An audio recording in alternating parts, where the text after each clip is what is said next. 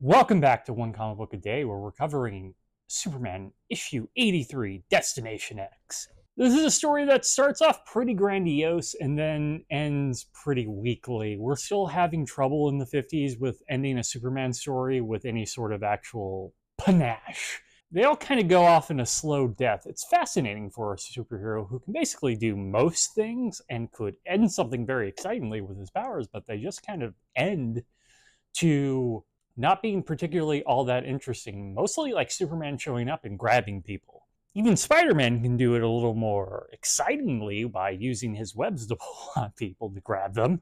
Okay, something has caused a lot of monuments to disintegrate. A ray from space seems to be hitting them.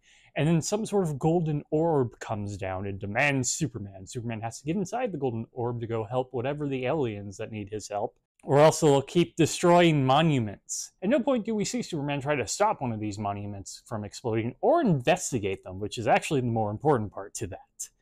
You see, this is all a plan by a criminal genius slash scientist, not the good one, Luthor, but a guy calling himself the Brain. Not to be confused with the Brain we had some issues before, with the guy who created different suits to give to guys so they can all together equal one Superman. Not that Brain, he had a bigger head. No, it's a different guy calling himself the Brain. You see, the ray was just a trick. He just planted dynamite in these monuments. See, Superman, this is why you need to actually investigate, because it'd be pretty clear it was dynamite. Except none of the dynamite seemed to create an explosion. Everything just crumbled when the light hit it. Some really impressive dynamite with a weak explosion that does way more damage. I guess less damage. The explosion doesn't really shoot anything out if it's crumbling. And Superman is actually just floating around the Sahara because the golden orb is both made of lead and full of kryptonite in its lining, so Superman can't just break out.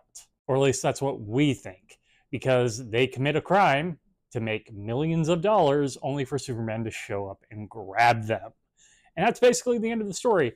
We get a flashback about what happened in Superman, and this is a little more impressive, but we've already sort of dealt with the story, which felt pretty passive for a climax, only for Superman to just mention offhand that he breathed in like nitrogen, was able to create acid in his mouth and shoot it out. Now that's interesting. We should have focused more on that and not have it told in a panel as an afterthought. So for a story that started off with what seemingly seemed like aliens destroying monuments and Superman being grabbed and unable to escape, it just sort of ends just because Superman needs to end it once again. It's also really sad because like rays hitting monuments or creating disasters was something that's happened before with both Luthor and a villain who was once a month villain, the villain of the week, as you might want to call it, or villain of the month. Managed to do this before. So it's weird that we have the fake out when we've seen the actual story before. Okay, that is it from Superman 83, Destination X. Just the Sahara Desert. If you enjoyed this video, please like and subscribe. Hit the bell icon to get notification when a new video goes up. I do this Monday through Friday, but Fridays is Bat Friday, where I cover a Batman story in either Detective Comics or Batman. And until next time, let's ponder the question, whatever did happen to the Man of Tomorrow? And seriously, where did he get all this kryptonite? I was under the impression that there wasn't a lot of kryptonite on the planet. Okay, have a great day.